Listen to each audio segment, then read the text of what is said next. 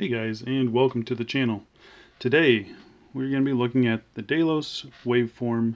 This is a titanium dive watch from a Microbrand out of Singapore, and I gotta say this is one of the most interesting watches I've seen and one of my favorites. So before we get into the full review, I want to mention a couple things. This is a prototype version. One of the things that's changing is this bezel, and we'll get to that when we get to it. But the other big thing to note is that this comes on a full titanium bracelet now. So right now I've got it on one of my Tropic straps because it just came on a black NATO. So just keep that in mind. If you want a good review of the bracelet, I'll throw a link down in the description for one of the other reviewers that's already had this on a bracelet. So, and also this is a review unit. Like I said, I don't get to keep it. So this will be going on to the next reviewer here. But let's get into the review. The dimensions on this, it's got a 40 millimeter case, a 20 millimeter lug width. It is 13.7 millimeters thick. The overall case length is about 47 millimeters. So I think the dimensions really help in the wearability of this thing. So here it is on my 7 1/4 inch wrist. You can see the lugs hug really nicely. It fits on the wrist nicely. I've got no problems with the way this thing wears. The case on this is really interesting. You see it's got a brushed finish on the side. It's got a polished chamfer that kind of runs on the top edge of this thing. And then the tops of the lugs and the top of the crown guards are all brushed as well. And then you've got a nice machine finish on the bezel teeth. Nice and grippy bezel too. And you also do have drilled lugs, so you can easily swap out that titanium bracelet. You've got a signed crown here at the 4 o'clock position, and then on the back you've got the nicely engraved case back. It says Waveform NH35 automatic titanium and sapphire crystal, and then you got this nice anchor and wave design, and it looks like a circular brushing on the bottom of the case. The bezel on this one, like I said, this is a prototype, so the thing that's changing on this is that it's currently a 90 click, and it's got quite a bit of slop in it, but they're going to bump this down to a 60 click and hopefully get rid of all that slop. So that'll be something nice to see. I think it's a good trade-off. The insert itself, it's a ceramic insert with a matte black background. The kind of these lines here and all the numbers and indexes are all slightly raised and polished, so it gives a really cool effect, I think. And then you do have a loomed pip up here at the 12 o'clock position. It is kind of like a creamy color, but overall it looks pretty good. And then, like I said, the teeth on this are machined super nice, lots and lots of grip on this.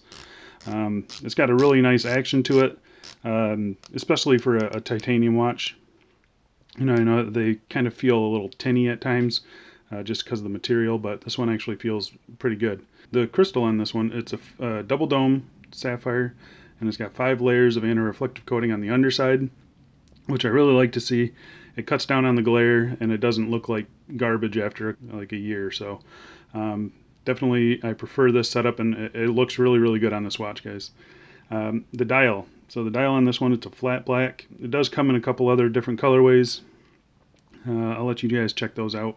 But I like this kind of skeletonized setup. It looks really, really cool.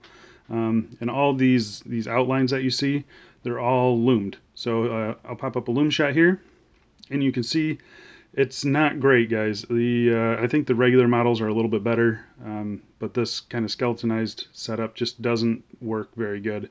It looks really cool on initial burst, but it fades really quickly, and this is one of the worst looms I've got in my watch box now. So getting back to the dial, you can see you've got raised indexes everywhere, except the 3 o'clock position where you have a date window. It's a little slightly off. This is the first one I've seen that's like that. I'm just guessing that's just this model. So they'll have that fixed. You got the nice Dailos D, and then you've got Waveform automatic 300 meter, because this is a 300 meter dive watch, guys, and that's pretty cool. The movement inside, you can probably guess what it is. It's the Seiko NH35. It does hack, it does hand wind. No complaints with the movement, especially at this price. I think you know, they got to make some cuts here and there to get it to hit the price that they're selling at. And I don't, you know, I really don't think the NH35 is a negative when you're talking about a watch. So I know I don't have the bracelet on it, but I'd like to talk about it pretty quick. It's like I said, a full titanium bracelet. It's got female end links, which is nice. They are solid end links. It's got solid links, milled clasp. So I've heard good things about it, and it bumps the total weight to like 115 grams. So it's super lightweight, guys. All right, guys. So there you go. That's the Dailos Waveform. I think it's a really cool watch, guys. 300-meter titanium. It comes in a pretty cool colorway, I think, and yeah, if you are interested in this, I'm going to leave their link down below. I believe this is in pre-order stage. Definitely check them out, guys. This is one of my favorite watches I've reviewed. It's very, very cool, very interesting.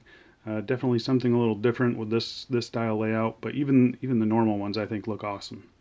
So if you guys enjoyed the video or found it helpful, please consider subscribing or leaving a thumbs up. If you want to leave a question or comment down below, I will do my best to get to it. Like I said, this is a review unit, so this will be on the way to the next reviewer by the time this one gets uploaded, but I'll do my best to answer any questions. All right, guys. Thanks a lot for watching, and I'll see you in the next video. See ya.